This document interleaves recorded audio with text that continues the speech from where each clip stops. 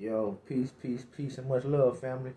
It's your boy again, Kato motherfucking G, Kato GTV, here to the streets. And I'm back with a special one, man. I got a special guest for y'all. You know what I'm saying? She's been highly requested, highly anticipating. You know what I'm saying? She's a hard woman to get in contact with. You know what I'm saying? But I got her for y'all, man. You know what I'm saying? A lot of people been like, want to know, you know what I'm saying, what you about. You know what I'm saying? Want to pick your brain. You know, so that knowledge you hold on to, can't just hold on to the information. You gotta let it out. But here she comes, just to break y'all off something, man. So it's the Oracle. So you know what I'm saying, tell people, you know what I'm saying, what you about. Well, first of all, thank y'all for requesting me back, and I appreciate it, and I'm glad to be back. My name is Oracle, like you said before, and just about empowering the Black community, just educating us and enlightening us from a different perspective than what we've been exposed to. Not by choice, but by force. You know, I'm just waking up the public. This is the time for the grand rise, and I'm doing my part.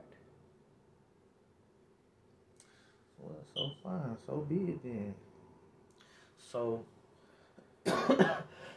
today we want to talk about, you know, how you get started into spirituality, whatnot. How, you know what I'm saying? What type of journey led you down that path? You know.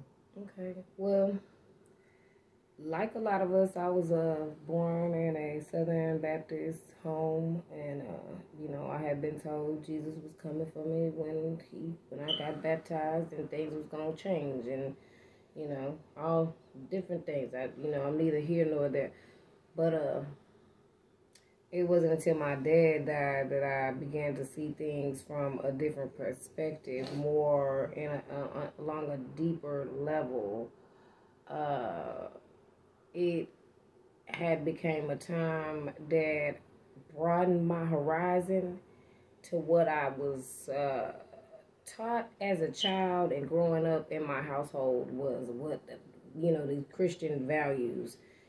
And so the things that I was experiencing at the time of my father's death had kind of opened my eyes to the fact that there's another unseen realm out here. Okay. I basically was getting communication from the dead. Hell, straight up. I'm not gonna lie. I'm not gonna sugarcoat nothing. I'm not gonna even make. I'm straight game. You ain't crazy, man. For real.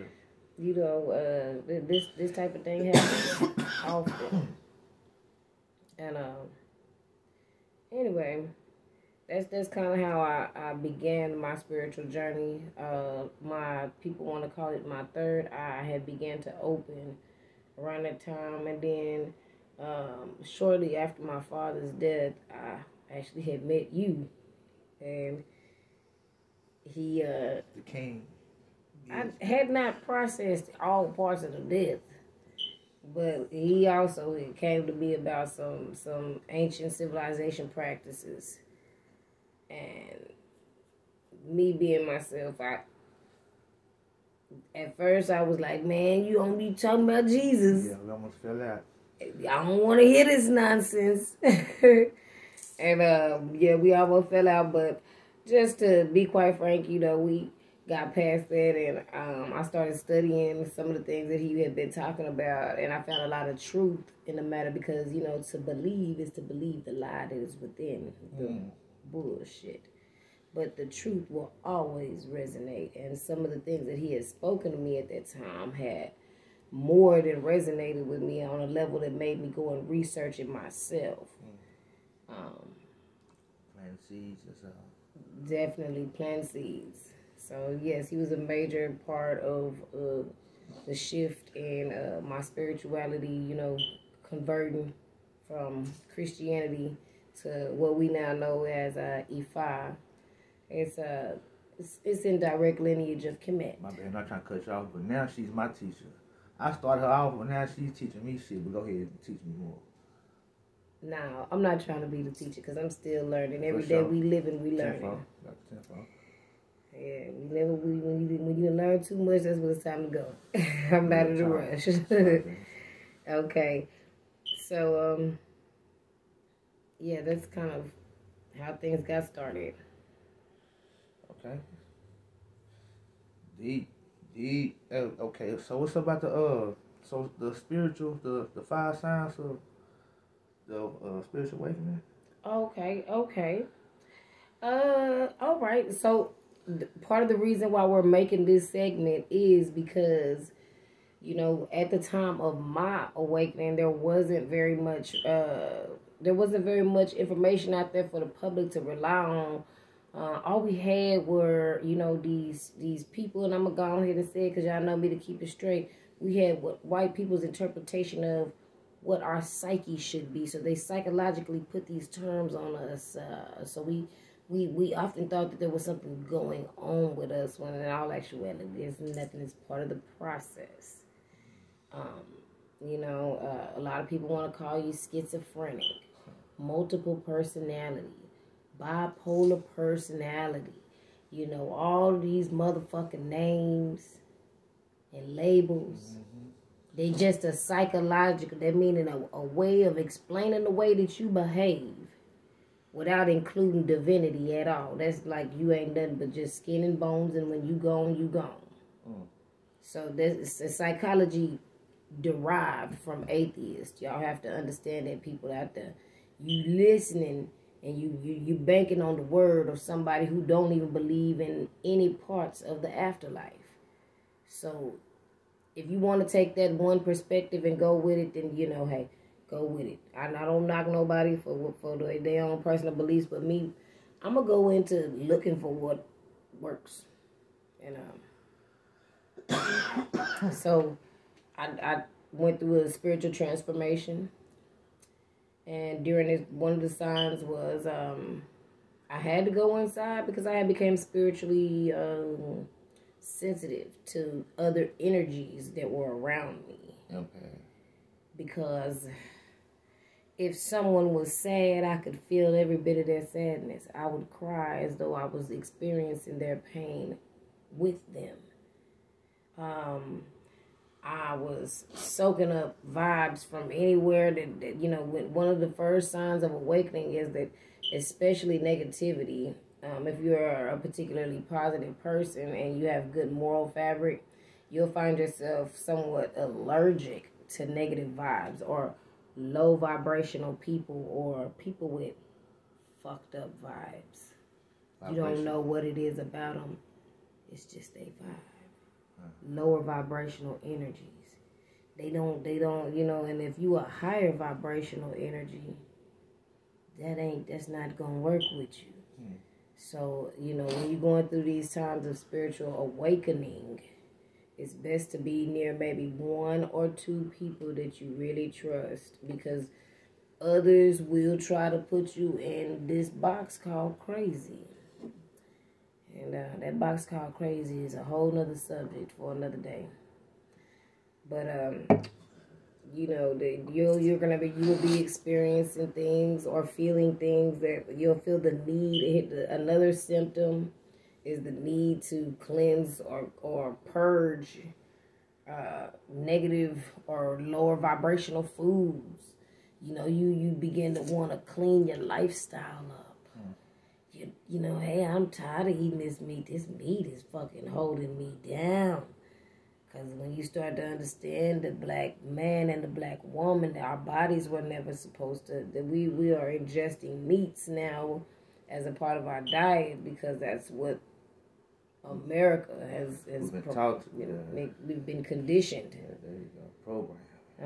Hell, there's other countries, there's even small countries, that islands and stuff, you know, where people are eating plantains for meats.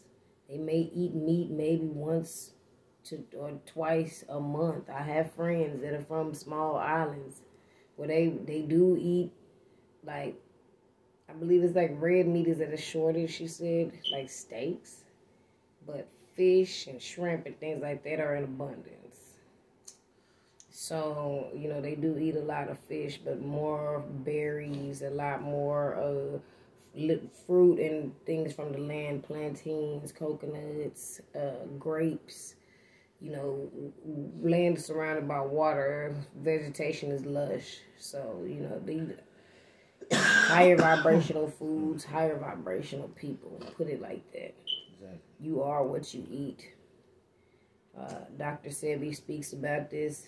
You know, that actually causes the mucus in the body that holds the bacteria.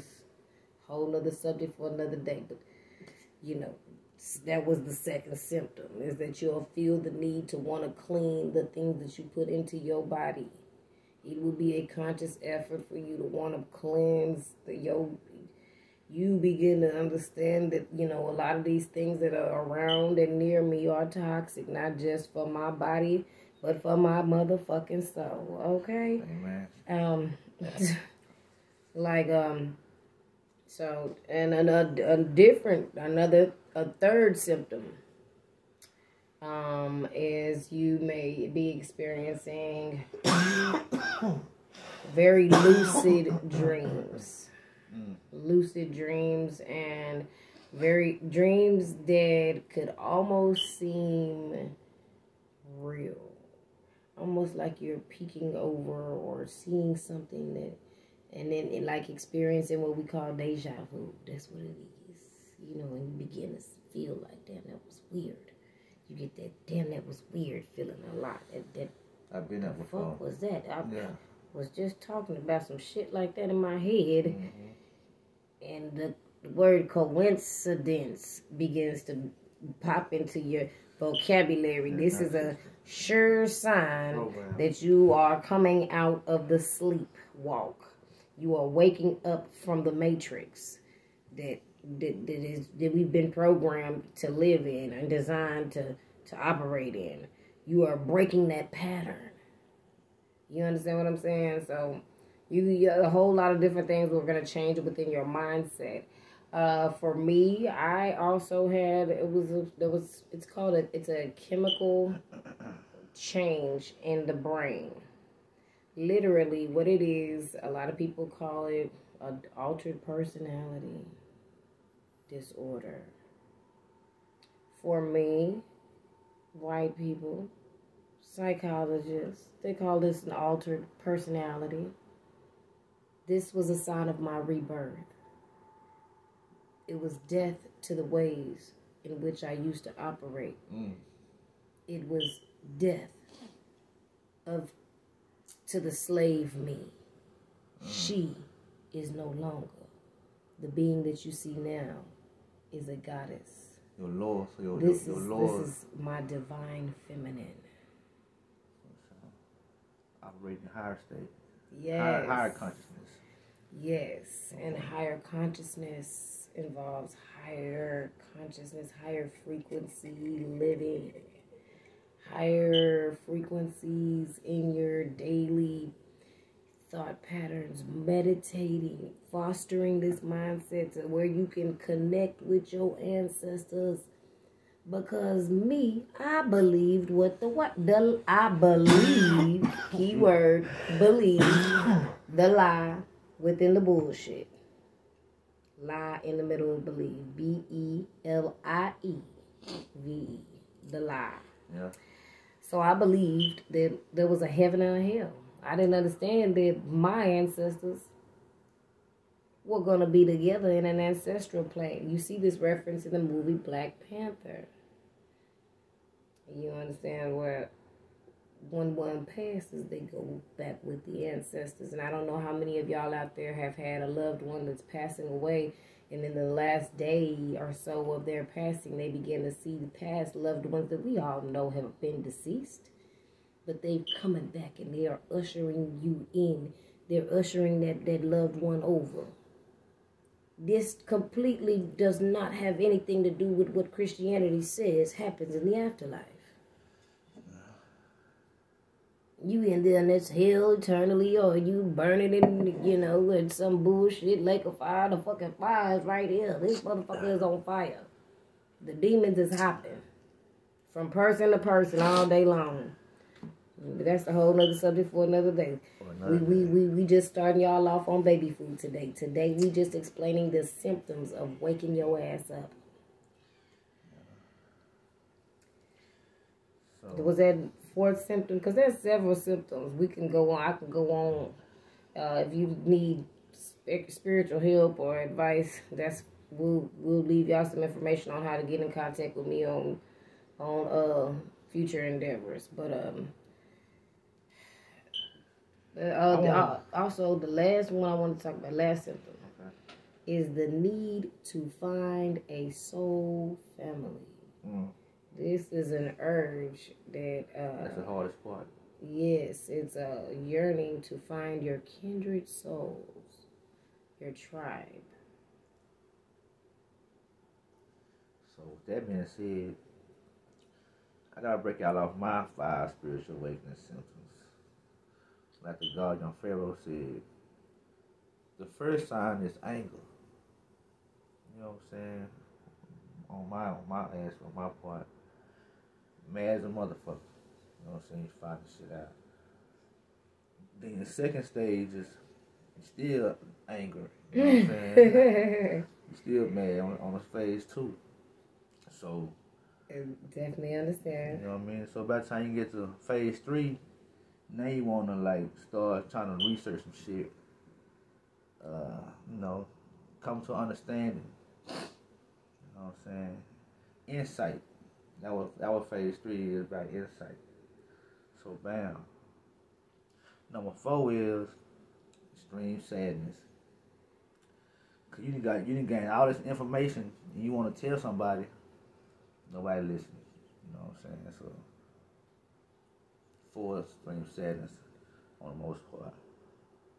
And 5 is trying to heal from the first 4 stages. If you can heal from the first 4 stages, you'll be alright in the process. So that's the whole game. You know what I'm saying? So bam. Yeah. So with that being said, you just gotta understand that people got a choice to accept intelligence or not. You know what I'm saying? It's up to them. You know what I'm saying? But still never hesitate to drop that seed on them, like the oracle. Do bust outside your head this knowledge. Like you did for me. Yeah, at the same time. But this episode 1, man, we'll come back. You know what I'm saying? We're Charlotte. Appreciate y'all. Much love. Peace, family. We out.